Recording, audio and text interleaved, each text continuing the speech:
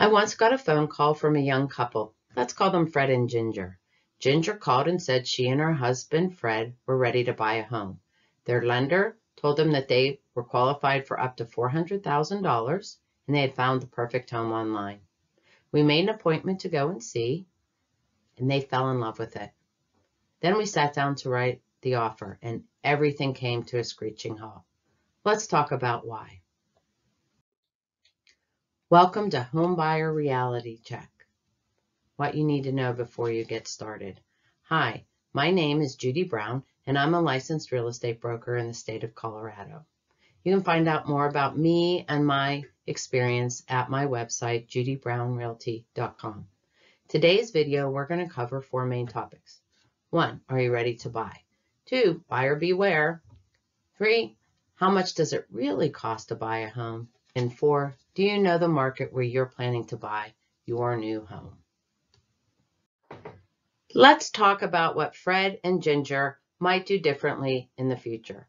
I've worked with many buyers over the years, and whether it's your first home or your 10th, being prepared can be your best asset. So let's talk about how you can be better prepared than Fred and Ginger. Are you ready to buy? Let's cover the items that will help you be better prepared to purchase your new home. First and foremost, how will you pay? The majority of us will be using a mortgage to purchase our homes, so we're going to make that assumption as we go through the rest of this video. Next is how much money have you been able to save? Later on in this video, I'm going to talk in detail about how much does it really cost to buy a home. But for now, know that in addition to the down payment, you're going to need some additional money available to cover things like loan closing costs, prepaid items, and miscellaneous out-of-pocket expenses. So hold that thought for now, and we'll cover that more later. Next is your credit. Have you looked at your credit report recently? It's a great time to review that and see if there's any items that need correcting. Often, a small error in your credit report can cause hiccups in that loan process. So you'll want to take care of those sooner rather than later. And then it's good to know your credit score or FICO score. The reason this is important is that score can directly affect the amount of interest you pay, or if you're in a position where you need to pay mortgage insurance, you're going to find that credit score can affect how much mortgage insurance that you're going to end up paying. Next is monthly affordability. Hey boy, this is really important. Just because the lender says you can qualify for a certain home price doesn't mean that you as an individual are going to be comfortable paying that much. So I want you to be really aware of the additional costs that come with home ownership. So in addition to that mortgage, the principal and interest on that mortgage, you'll be needing to pay for property taxes, homeowners insurance. There may be additional utilities that you'll need to cover, which you may not be used to covering now. Home maintenance costs, HOA fees. There can be a lot of things that go into that monthly affordability. So I want you to be well prepared for what you are comfortable paying so that you can remain financially secure. Next, we'll talk about timing. Have you looked at your lease lately if you're a renter? Do you know when your lease is up? Do you know how much it would cost if you decide to move to a month-to-month lease? What about a payment or a penalty for terminating your lease early? You'll want to know that. If you're a homeowner and you need to sell your current home in order to purchase a new one, you also want to have a strategy so that you can make that work to your best benefit. And the last 3 items on here are all about the home you want to buy. The location, where do you want to live and why? What style home do you want? Condo, townhome, single family, detached? And what are the features that are important to you? You really want to have a good idea of all of these things before you step into the process of buying a home. Now, the next thing I want to talk about is buyer beware. Why buyer beware? Well, purchasing a home is no different than any other consumer product, and it is up to you as the buyer to be sure you understand everything about that product or home that you are about to purchase. So let's take a look at some critical items related to that. Location, location, location. I know it's a cliche, but the fact about cliches is they're cliches because they're true. So you can find the perfect house, but if it's in a terrible location, there's nothing you can do about that. You can't pick that house up and move it to a better place. But if you find a house that you like, but is in a perfect location, that is the best situation because you can always turn that house into the perfect home. So this is where it's really important that you understand what matters to you about location. And here are some things to consider as you go through that process. Schools. Where do you work and how much time are you willing to spend commuting? What about the crime rate or the city services? Do you need to be close to family and friends? Do you need to be close to your church? If you have health issues, is it important that you're close to hospitals? Do you need to be close to an airport? What about walkability? Access to outdoor recreation? Here in Colorado, the closer you get to the mountains, the higher the purchase price of homes. So if that's not important to you, it might be worth considering not paying the premium to be close to the mountains. And of course, there's a blank line here for you to fill in with the issues that are important to you. Let's talk about a few other things that you might want to consider. These items maybe are not as top of mind as location of your home, but I think they're very important. If you're going to move into an area that has a homeowners association, you'll want to know a little bit about it. So what are its restrictions? If you have a dog and they don't allow pets, why even bother looking there? City zoning and long-term planning. This is really more important than a lot of people think. What if Fred and Ginger had purchased their dream home and the next thing they knew their neighbor knocked over the house and built a triplex there? And they didn't want to live in an area like that. They wanted to live in a neighborhood with single-family homes. Well, it's entirely possible that the zoning for their area allows for triplexes. And in the next 10 years, they could be surrounded by them. So very important to understand that. Neighborhood amenities. What about traffic and noise? You'll want to drive through the neighborhoods that interest you at different times of day to understand exactly what you'll be encountering. Is there a new development that's coming online soon? What about oil and gas development? You know, that's a big deal here in northern Colorado. What if they decide to start a new drilling operation not far from your home? That will directly affect your property values. And of course, access to utilities. It all depends on where you live. But you want to make sure that you have access to all the utilities you want. And it may be really important that you have a great cell signal or that there's high-speed internet available where you're planning to go.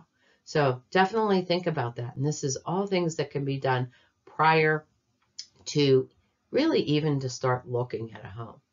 Now, I do want to take this time to say there is definitely a due diligence portion of the real estate transaction itself, where you're going to be given time to do serious due diligence about that home inspections, and seller property disclosures, and all of those things. But this is about taking care of items up front so you don't waste your time and you get all the way down to the wire and find out that you can't have a dog in the condo and now you've already spent money on a whole bunch of things. So let's take care of that ahead of time. Oh boy, this is a big one. How much does it really cost to buy a home? You know, this can be really underestimated by a lot of buyers. And I mentioned it before that we were going to address this, so now we're going to address it in much more detail. In fact, this is where Fred and Ginger really got caught by surprise and why we had to stop and restart the whole process. Okay, cost to buy a home. We talked about the down payment. That's going to be anywhere from 3 to 20% of the purchase price. Those are pretty common areas. I'm not going to go into special loans that allow you to just do $1,000. Those are much more complicated, and that's not the intent of this video. Then there's going to be loan closing costs. Now those can range, again, depending on the loan product and your personal situation, anywhere from 1 to 5% of the purchase price. Here in Colorado, with a regular run-of-the-mill loan, I typically see 1 to 2% of the purchase price that is included in the cost to buy a home. So when I say cost to buy, this is the money you need to have available and bring to closing to close the transaction. And here are some things that usually are included that make up those loan closing costs. Next, let's talk about prepaid charges.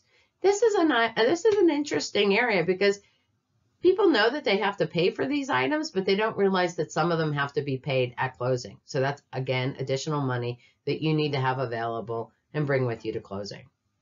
So your homeowner's insurance, typically that's paid in advance. So they're going to ask for your premium for 1 year upfront at closing.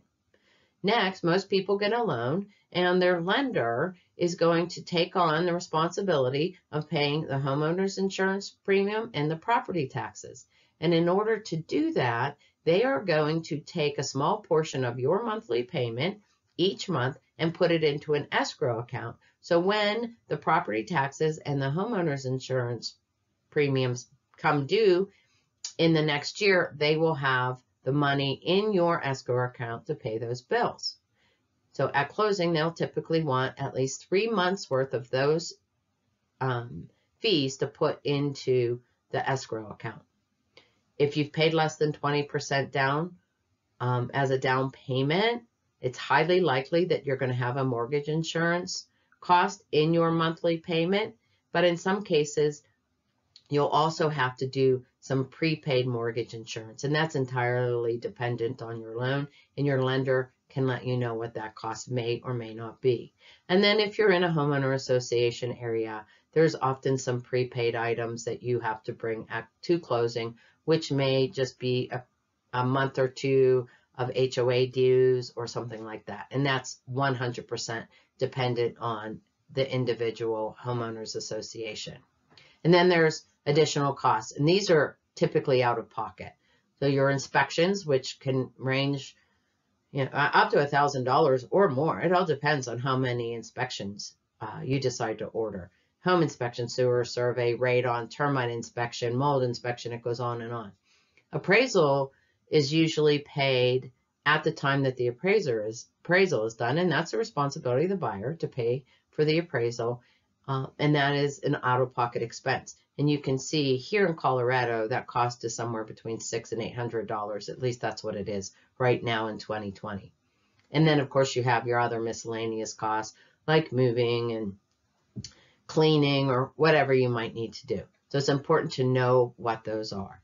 So you can see how quickly those can add up. And if you aren't aware of those, how easily you can be caught by surprise and not have enough money to make it to the closing table. Oh, next I want to talk about understanding the market. So why does this even matter? Here's why it matters. If you're getting ready to go out and start to look at homes, it's really important that you know how quickly you have to make a decision. And the way that you can know that is to understand the market for the area where you plan to be looking for homes. So this is where you want to get your real estate professional involved. They can really help you look at these numbers and understand how quickly you're going to need to respond when you see that house come on the market that you really want to buy. So you'll want to know the median price range for similar homes in the area. You'll want to know the average days on market. How quickly are you going to have to respond? Inventory and absorption rate, basically what that is, how quickly, not just days on market, but how many homes are available in the market. So what is that inventory and how many months supply is available? And that's that absorption rate. And then you want to talk about any other issues that might directly affect the market and your ability to purchase. So we already talked about the tax rate, right? The property taxes. Here in Colorado, property taxes can vary greatly from area to area. So you'll want to have your real estate broker help you understand what the property tax rate is for the area that you're looking. Of course, we talked also about HOA fees. So you'll want to know what those are for an area.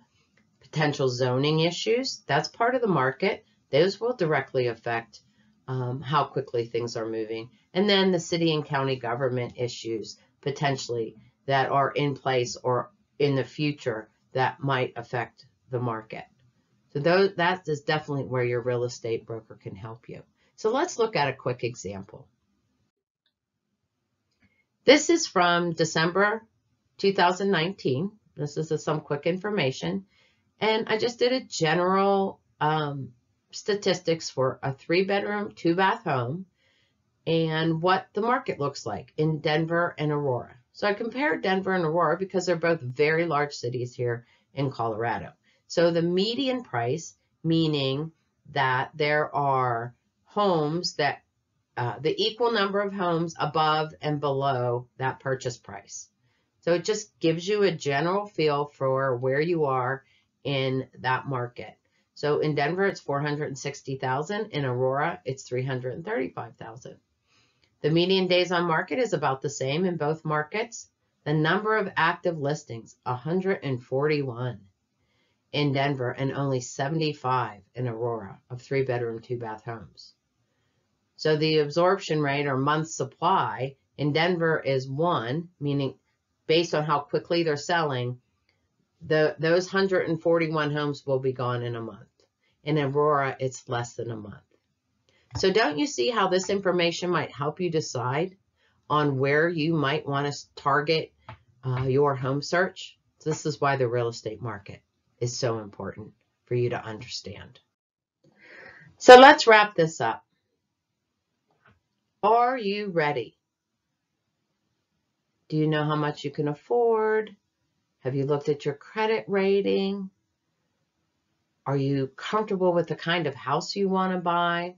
How many bedrooms, how many bathrooms? Do you want a garage? Do you not want a garage? And on and on. Are you ready to start looking for houses? Buyer beware. Have you done your homework? Have you done your due diligence? Do you understand all the things that you need to understand in order to make an informed purchase? Do you know how much it's going to cost you to buy that home? Have you talked with your lender? Do you have all of those things in place? Do you understand those additional costs that come with home ownership? And do you know the market in the area that you want to buy? Thank you for taking the time to watch this video. I really do appreciate it. If you want to learn about my company or more about me, go to my website, judybrownerealty.com. Don't forget the E at the end of Brown. You'd be surprised how many people do. And if you have any questions about real estate, I'd be happy to answer them. So you can reach out to me there at my website. I have a contact form. My phone number and email are available there as well. If you live in the Denver metro area and you're thinking about buying or selling a home, I'd love to connect with you, see if it makes sense for us to work together. So just remember that the place you call home matters. So when it comes to real estate, you want someone by your side who gets it, someone who understands your needs and won't stop until it's right. And I can promise you that that's me. Happy home buying.